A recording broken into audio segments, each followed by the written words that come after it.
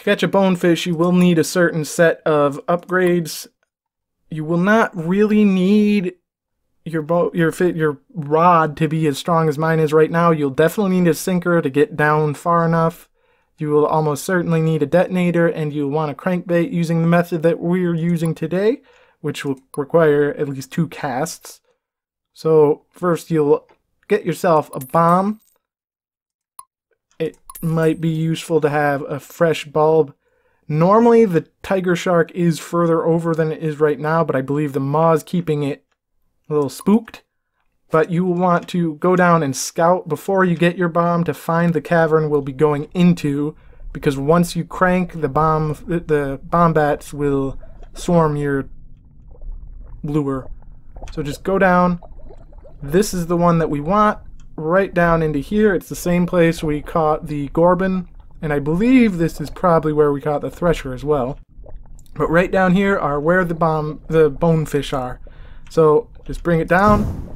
Detonate it, or you could do that without the detonator and bring it up, and keep an eye on where it is, because ideally you would catch it outside of the cavern, but that really isn't completely necessary.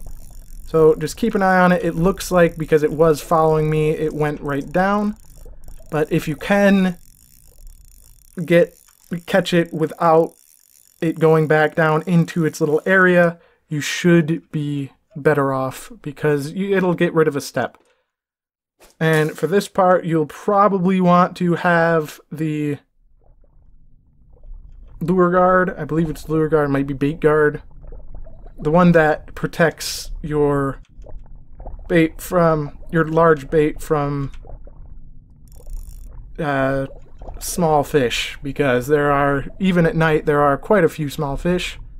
You need to weave your way in through the threshers, and you will have quite a bit of time, if not an indefinite amount of time, before the bonefish will go back to sleep.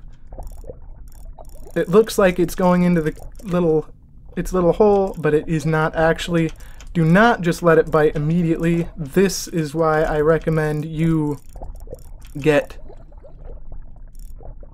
Where are those going?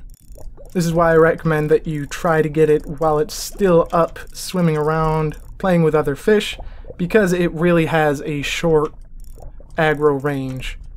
So if you just keep it as close as possible, avoiding the threshers, you will want to get it up past the surface of this hole for a reason that will be extremely apparent once we hook it.